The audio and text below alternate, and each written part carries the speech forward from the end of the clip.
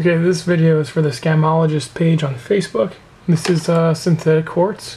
So I'm going to show you a few things here.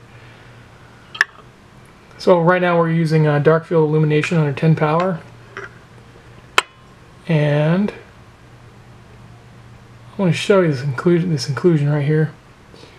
This inclusion here, this little white thing, is called breadcrumb. It's from the hydrothermal it's caused by the hydrothermal process. And there are thousands of those everywhere in the stone. You notice when I scratch the surface, none of it's moving. It's because it's not on the surface, it's in the gemstone.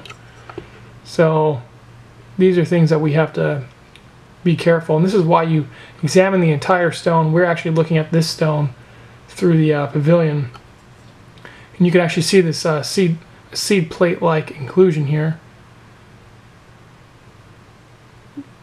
The edges are very straight, but even if we go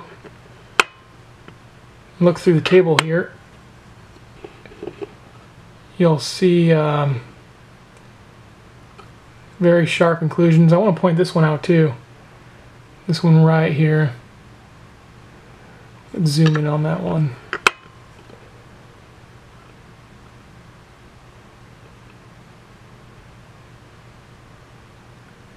So it looks like there was some stress to that and it fractured. But all these little white inclusions you see here throughout the stone. Here we go again. Little breadcrumbs there. Yeah, but also take note too, the color of the stone. So this is synthetic quartz, but quartz does not come this color green. This is a darker green than praseolite or praseolite. Some people say it differently. But this green here does not occur naturally in quartz. And as well as this color blue. If you go to the Scamologist Facebook page, I took a picture of the stone. Well, actually, you can see the color of the stone here, this blue. Does not occur in quartz. It occurs when the inclusions are blue and it reflects through the stone, giving it a blue appearance.